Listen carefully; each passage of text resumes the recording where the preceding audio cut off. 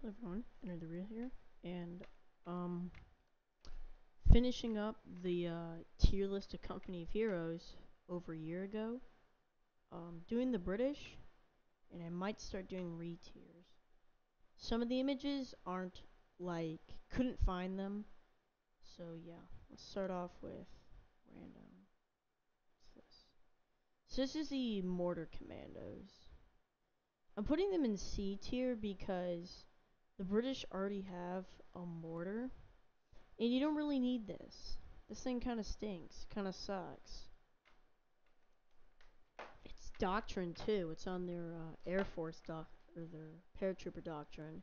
So I don't think it's that great because when you get this, you'll already have. You won't really need mortars because you're already kind of late into the game. Stuart Light Tank is also C tier. Its only purpose is to be an early push tank. But if the enemies, the Germans, get like a stug, which it counters, this thing's only good versus infantry. That canister shot can wreck like 3 squads. But you can't really put it above B tier because if it's not infantry, it's shit. Howitzer. The reason I'm doing this is because all their building defenses are take pop cap. They take people. Same with the Flak 88, which I did rank. I'll put this in B tier. It's a pretty good howitzer. You don't need a doctrine for it. So, yeah, it's the only heavy artillery in the entire game that you don't need a doctrine. Their bunkers also B tier. I couldn't find an image, so this is a bunker. Bunkers actually me slim out every image. Their bunker's pretty good. It's like the same as every bunker, so you can't expect the best. This is the Churchill. Churchill's C tier. Churchill is it's pretty overrated. It comes from a really good doctrine, the Royal Engineers. It's just, this is the worst tank out of the 3. It's not that great versus tanks. It has decent HP, but it goes so slow. That's its problem. It moves so slow. All your other tanks already be on the front lines before this thing can even get there. Chromo Command Tank, this thing's A tier. This thing is amazing.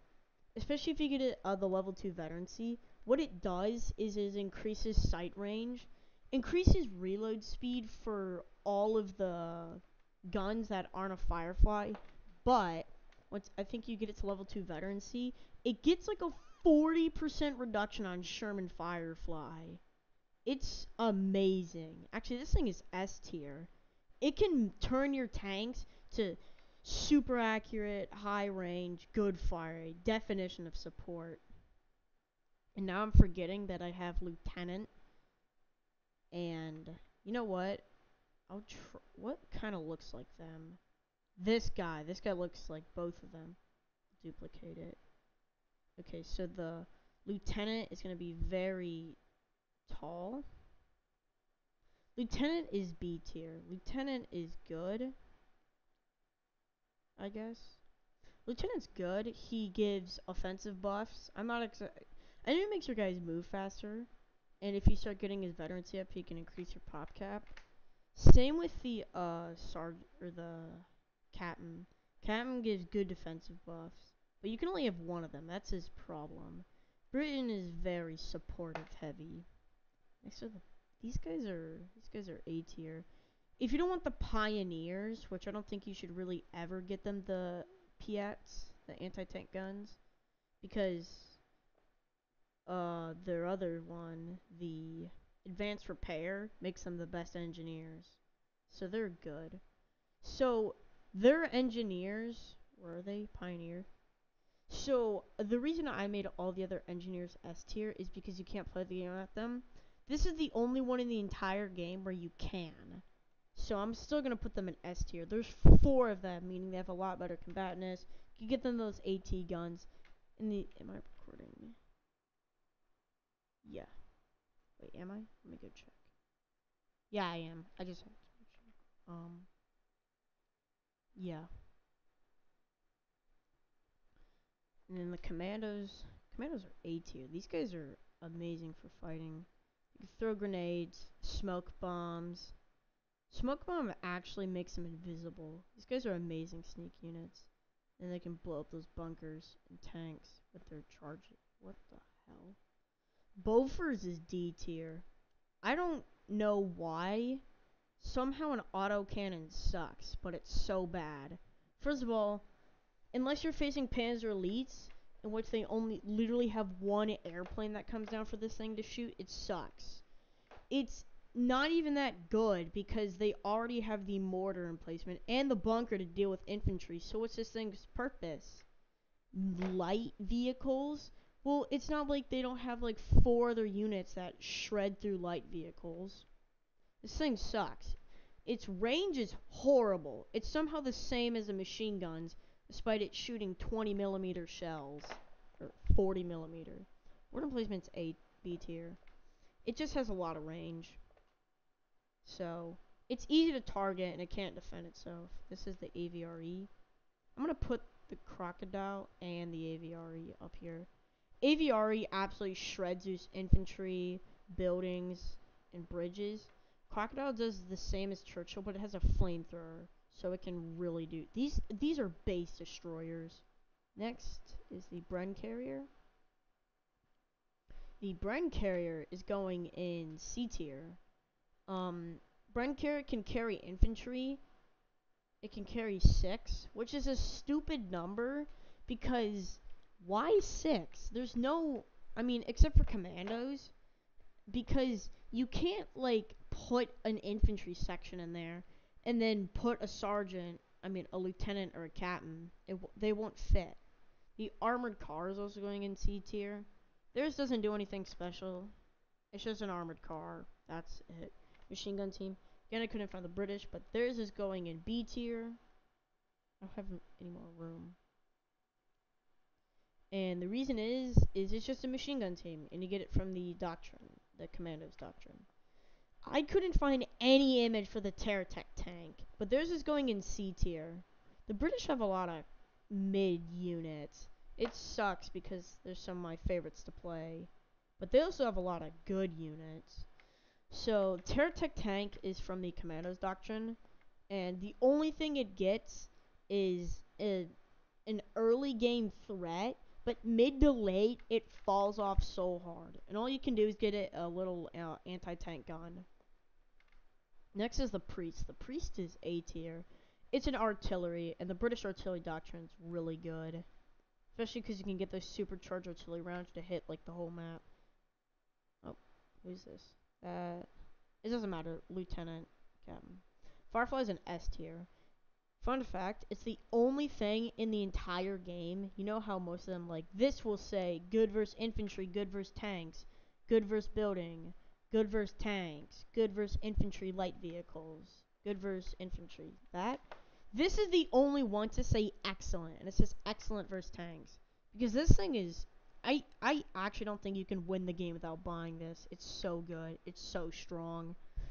All the British tanks, I'm pretty sure, except for the Churchills, get to have a commander come out, which boosts their sight range. Finally, or not finally, the infantry section goes in A tier. They have really good infantry. You start out with them with the sniper, or you can get them rifle grenades for light vehicles and buildings, I guess. And finally, you can get them Bren machine guns to make them shred through infantry. Finally, we have the Quanmil tank, A tier. This tank is so underrated. It has amazing speed, a decent cannon, and good armor. I'm actually gonna, I feel kind of bad for, um, but, you know, this is all good. Again, I don't know what they were thinking when they made this. Buff the range, and Christ almighty is inaccurate. It's so bad, it's almost never worth it. Because if you're building this, then what's the point? Like, why would you ever build the Bofors? Terratech tank is actually D tier. It's so bad. Even if you give it that AT gun, it has no HP. It's literally the Jeep of all tanks. It's probably the worst tank in the game. Probably the Panzer IV infantry support tank. But this is it. I'm gonna do my research more on what this thing does. Well, we can do it together. Cron, command tank, company of heroes. This is a little weird, but I want to show you how good this thing is. At base, sight range increased by 5 meters. Firing range of the main vehicle's tank cannons increased by 2.5 meters. Reload time of main vehicle weapon, tank cannons, etc. reduced by 25%.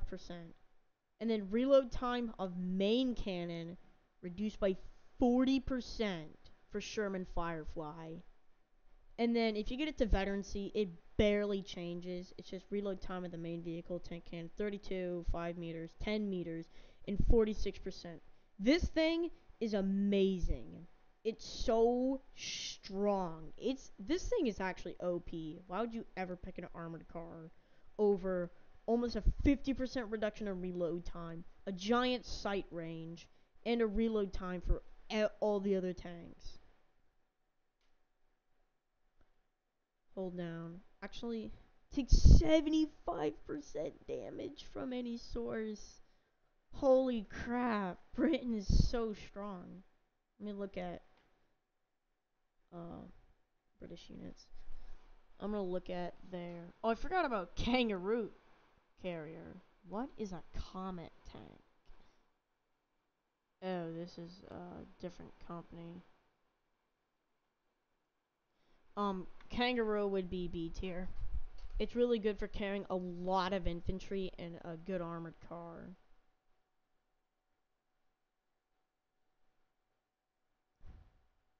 Oh, there's 17-pounder AT gun. Christ, I'm so bad. This is A tier.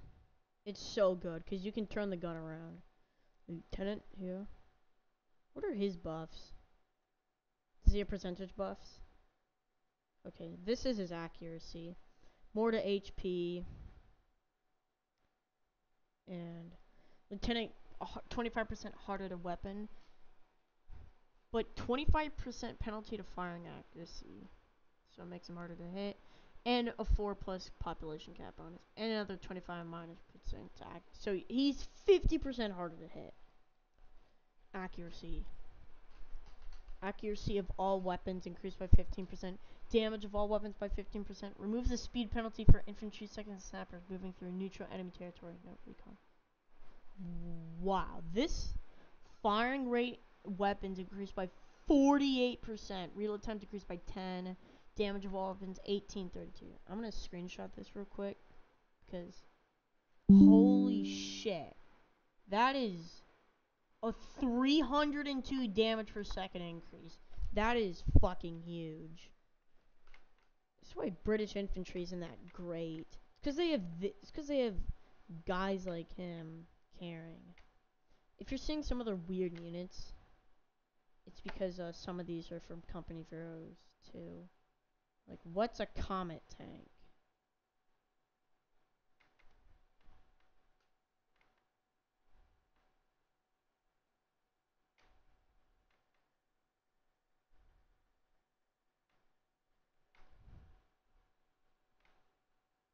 Yeah, it's Company of Heroes too. Oh, there's a Terratok tank. This fat oaf of shit. Vickers machine gun team. Yeah. Where's Cat? So what are his buffs?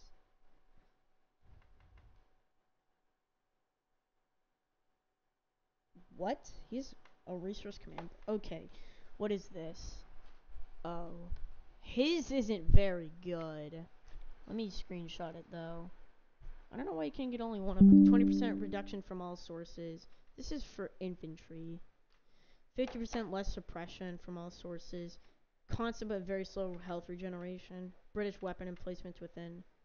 50% maximum health bonus. Okay, so I think you should stick them with engineers and put them near your defenses. Enhanced command bonus. 20% damage reduction, 75% less suppression, 15 plus maximum health bonus, constant but very slow health regeneration, doubled from the basic command.